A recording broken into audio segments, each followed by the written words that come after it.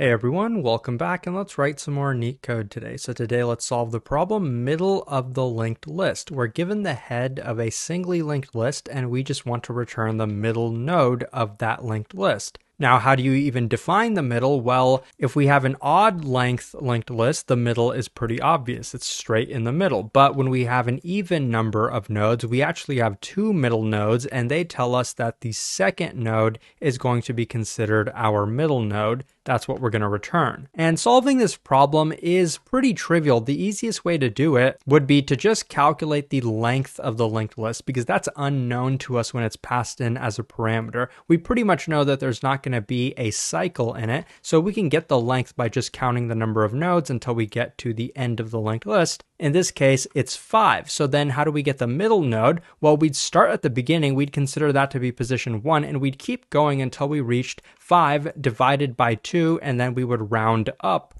In this case, it's 3, so we'd keep going until we reached the third position right over here, and we'd return that node. With an even number of nodes, it would be 6 divided by 2, which is 3 plus 1. The fourth position is what we would want to return. And we could do it a similar way. Now, I'll show you a sort of fancy technique we can do it. We can do it with a technique called two pointers. And this technique is useful because it's used in other problems as well. So I think it's worth learning this, and it's not too difficult either once you realize how to do it. Consider this example over here. Let's say we had a slow pointer, which I'm going to call S, and a fast pointer, which I'm going to call F. We have both pointers at the first node initially. The idea is that if the fast pointer goes twice as quickly as the slow pointer, by the time the fast pointer reaches the end of the linked list, the slow pointer will reach the middle of the linked list. And that's pretty much the entire idea. Now, it's not quite that simple because we do have to worry about edge cases. So whenever I solve this problem, I just kind of run it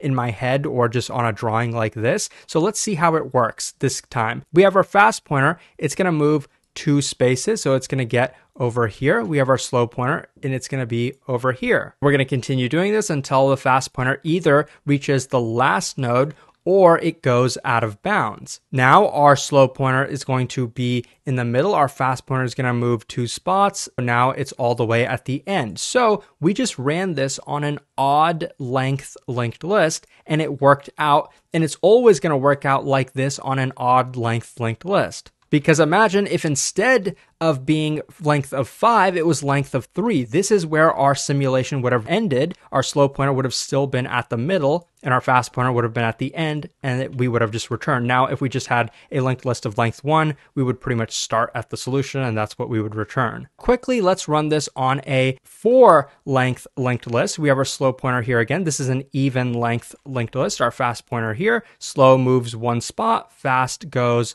2 spots. Our fast pointer has still not reached the end of the linked list, so we continue. Slow pointer moves 1 spot, fast pointer moves 1 spot here, and then a second spot here. Now it's out of bounds, so of course we have to stop. Our slow pointer ended exactly at the position that we wanted it to end at. This is the node that we would return. So you can see it works out for even length linked lists as well. In a sense, since we have 2 pointers, we're sort of still iterating through the linked list twice, but the overall time complexity of that would be 2 times n, which is still big O of n. We don't need any extra memory complexity because we're not using any additional data structures, so our memory complexity will be constant space. Now let's code it up. The first thing I'm going to do is just initialize our 2 pointers, slow and fast. They're both going to point at the head pointer. And then what I'm going to do is just like in the drawing, we're going to keep going until our fast pointer reaches the last node or it goes out of bounds. First, we have to check it's not out of bounds. So fast should be non-null. And if the next pointer